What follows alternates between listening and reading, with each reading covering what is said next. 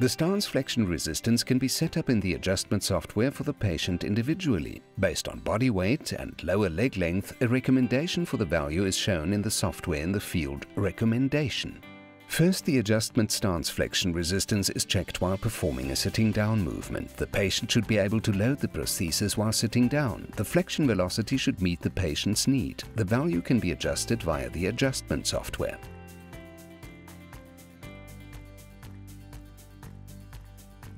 In the next step, the stance flexion resistance has to be checked while going downstairs. The value should meet the patient's need. If the patient has the feeling that he is sinking down too fast, for example, the value can be adjusted in small increments via the software.